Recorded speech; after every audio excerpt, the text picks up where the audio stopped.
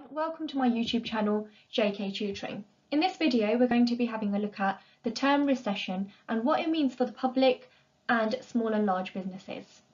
So the UK is officially in recession for the first time in 11 years. The UK economy has suffered its biggest slump on record between April and June as the coronavirus lockdown measures pushes the country officially into a recession.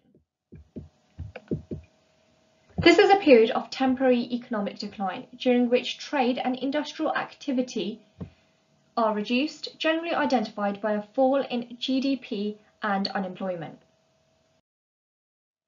So what does this mean for consumers and small businesses? So firstly, unemployment levels are rising, low consumer confidence, so the general public do not have the confidence to go out there and buy their goods as they would usually do pre-COVID. And lastly, less disposable income for consumers.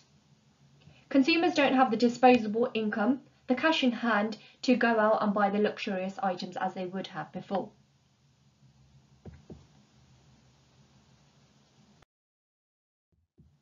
So what is the government doing about the recession? So as we already know, the number of people in work fell by 220,000 between April and June. Now there would be support for people creating jobs in new areas and developments, ensuring that those who are without a job will be able to find one quickly. The government is trying to encourage spending of consumers, ensuring that businesses are not low on revenue and they're able to cover their debt. And interest rates usually fall in early recession and then they begin to rise, which means that credit requirements are often strict and it is difficult to borrow.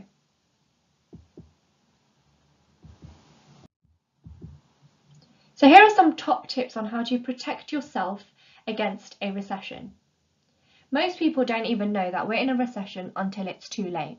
So the first thing to do is to focus and not panic, and that you should be prepared for any market downturn. Now is the time for investors to not only to look at their to-do list, but to make sure that they have a to-don't list. You need to be able to take stock of your personal life. It is a smart idea to take the temperature of your personal life. So how do you feel about your job? Do you feel safe? What is the risk in your life right now?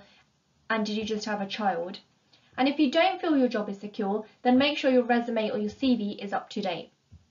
So when you do come to apply for a job, you're ready. It is also useful to make a financial plan.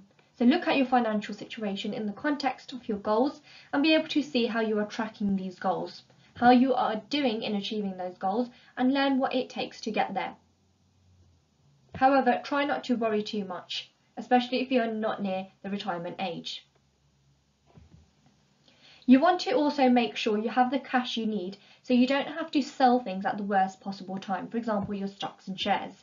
Therefore, try to increase the amount of money you are saving each month if you can.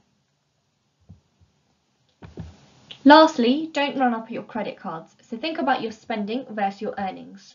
Are there ways you can cut back just in case you need to? Are there things that have gotten out of control because you have been doing well financially? So now is a really good time to check all of that and make sure you are in the right place. Lastly, it is not the end of the world. So a recession doesn't necessarily mean we are looking at gloom and doom. So thank you all for watching, and if you like this video, click the thumbs up icon below, leave a comment, subscribe and share this video with your family and friends.